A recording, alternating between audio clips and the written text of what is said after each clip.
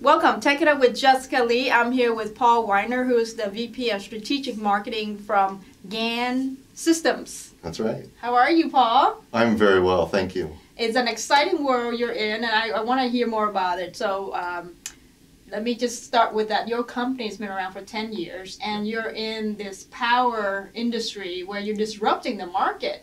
So tell us about what the company's doing and why it's getting a lot of attention right now. Yeah, so GaN Systems, we provide a GaN transistor. GaN is gallium nitride. Okay. It's a relatively new technology in power transistors, but it's been around for many years in several industries. It's used to do the blue LEDs that are becoming more popular now. It's used in the communications industry for RF applications. And within the past few years, we've been shipping devices with GaN and power transistors. And why is it attracting a lot of engineers and executives from very large companies? Yeah, so every decade or so, there's an inflection point in innovation within our industry. Okay. And right now, we're at that inflection point with GaN transistors. And they have the characteristics that are much better than silicon transistors that are used widely now. And with those characteristics, silicon transistors that are used many improvements in their systems. So for example, with GaN transistors, they can make their systems 1/4 the size, 1/4 the weight. So what does this mean? In a typical system, you can have your overall system be half the size, a quarter the size. We've even had a couple of customers 1/10 the size of a system. You can imagine the advantages you have in making a automobile, an EV, for example, where you've got 1/10 the size or 1/10 the weight of a system in your vehicle. Very advantageous. Also with efficiency, we reduce the losses in the system by up to 75%. So that means that the power you get out of that system is almost equivalent to the power you put in, not burning it up in heat, heating a fan or a big heat sink, those sorts of things. Okay. And perhaps most importantly is the systems are lower cost. This is typically 8 to 15% we're finding with customers where their overall system, even though the GaN component is more expensive, the system costs are 8 to 15% lower cost. I see. So overall, there's a tremendous amount of benefits to using your new transistors as opposed to the current technology that's already in a lot of systems. That's right. Yeah. That's absolutely right. So, you know, and it's spread over many different marketplaces.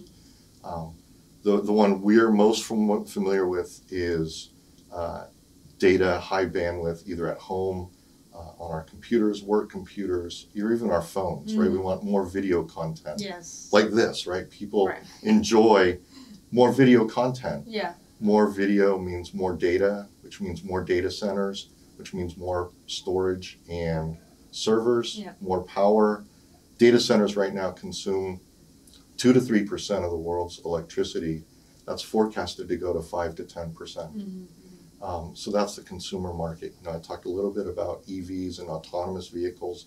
They're going to consume a tremendous amount of power. We've got to make sure that's efficient. And then the industrial space as well. We have Industry 4.0, smart factories, things like that. They're going to consume more power, more robots, more data to make the system smart. And all of that means more electricity as well. All of these systems have to be more efficient for us to make sure we're not taxing the planet by consuming more power. So this is a huge market. You mentioned it's like a $10 billion market? That's right. Yeah. Yeah, it's really large because as you can imagine, anything that's got power consumes power. We all want things more efficient. And so it's really everything that gets plugged in or has a battery can take advantage of GaN transistors. Okay. It's a giant market, but your company is actually quite small. You've got 70 people now. It's fast growing, and you are leading the strategic marketing initiatives. That's right. How are you going to market? Yeah, so it's really important for us to make sure that we address our audiences, right? It's really about knowing who your audience is and what that important message is. We call it value proposition, right? Again, we've got a great technology. How does the customer leverage that? Well, it's identifying who the customer is, and it's really two groups for us. It's the design engineers who are doing the design, and then it's the decision makers in the company at this, what we call C-suite levels is a typical term for that. And they really have two different requirements with respect to what they care about. The engineers, of course, they want to make their system smaller, more efficient, and lower cost. With the C-suite, they're worried about top line growth, revenue, market share, reducing operating expenses. So our messages have to be different for those two audiences. Yes. The way we do that, for engineers, for example, we'll do A to B comparisons, create a system based on GaN, 1 versus silicon transistors, and actually show them the differences at the system level with costs and bill of material analysis, provide them the application notes and reference designs, everything to make their job easy at that level. Right. And then with the C-suite, it's really, really different. It's really talking to them about what those benefits at the engineering level translate to with respect to their business. So a data center, for example, our messaging there is to the engineer, you can increase your efficiency to 97% on the power supply. To the C-suite, it's you can reduce your energy costs by $400 million in electricity costs for your data centers. Yes, that's huge. Yeah, they're big numbers because it's big savings. That's why this technology is really exciting. Yeah, and I think I'm sure that anything that's going to disrupt the industry, all these executives want to make sure that they're ahead of the curve and not be left behind them, right? That's right. Yeah. That's right. It's really interesting to see how this is now moving very quickly with market acceptance of the technology and those initial customers committing to the technology. It's almost a race now because nobody wants to be last. Nobody wants to be left out. And they have to make sure that they're taking care of looking at this. Yes, at least investigate, check it out. That's right. Yeah. That's right. Absolutely. And it's, you know, the nice thing about what we do is there's financial benefits, but there's also, you know, good we're doing for the earth. Yes. Right. By making things more efficient, it's helping with corporate social responsibility, right? And companies meeting their goals by being more green, taking steps to use less energy, and we can help them achieve those metrics as well. Okay, well that's a great story to share, and I'm very excited for you. Sounds like you've got a wonderful technology. So tell me some of the challenges that you might have right now, even though I hear that there's a lot of demand, right, which is great, but what are some of the challenges you're facing? Yeah, the challenges, I would say we've gotten over most of them. Really right now, it's making sure that we've got the right messages for those C-suites, right? The engineering communities are all excited. In a lot of our industries, again, the C-suite understands the message. Data center is very clear. Automotive, it's very clear, right? We can make an EV increase its range. That's golden for that industry.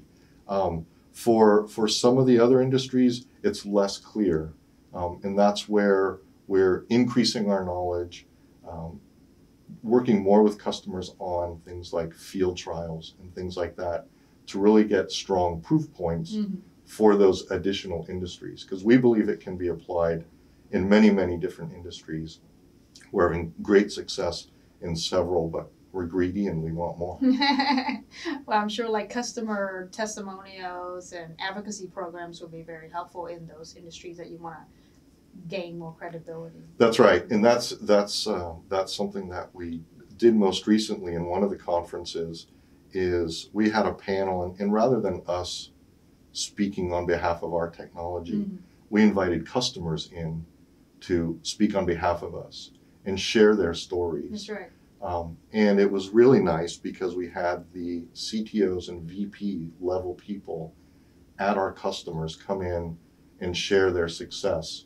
So it's a really strong testimonial that it was real. Mm-hmm. It's not just a engineering experiment. Mm-hmm. There's real benefit at the corporate top line and bottom line with our technology. So in the curve of technology adoption, would you say that it has crossed the chasm? It's now early adoption. It's like beginning to get to the mainstream, or are we at mainstream now? So it varies by industry. Mm-hmm. I would say on several consumer applications, I would say we've crossed the chasm. Mm-hmm. For things like EVs and such, which take traditionally a very long design cycle, we've started down that path, but I wouldn't say it's mainstream yet. Okay.